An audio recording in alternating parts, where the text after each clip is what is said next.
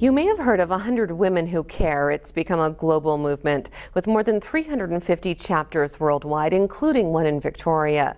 Now a group of girls in Victoria have been inspired to start their own chapter, and it may just be the first ever. V. Cooper has the story. They pull out 3 nominations out of the box. These two 11-year-olds have joined a worldwide movement. I heard about 100 Women, and I thought that there should be one for girls, and I wanted to start it because I wanted to be the one to make a change.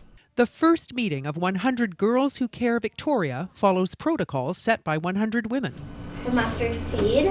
The charity buys food for the homeless. All girls at the meeting can nominate a charity.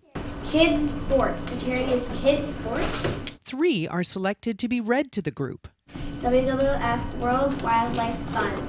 The charity helps animals in danger of going extinct. Votes are cast. The winning nonprofit receives all money donated that evening. First meeting, I think we did pretty good. We had 20 to 30 girls here. I came because I thought it was a great idea that they were raising awareness.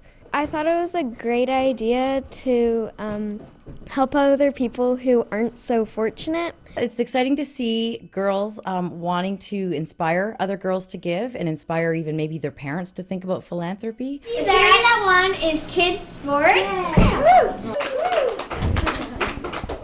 In total, we got $203.25. I think that's a great charity because they help kids that can't afford to be in sports camps like soccer or basketball or different sports like that. We were really excited for this first meeting because as I've researched, there is no other 100 Girls chapters out there. This is the very first in the whole world, I think. Ella and Lily are happy with the turnout for this first meeting, but for their next, slated for late January, We hope 50. And we hope for 100, but... click on the links tab on our website to contact 100 Girls Who Care Victoria.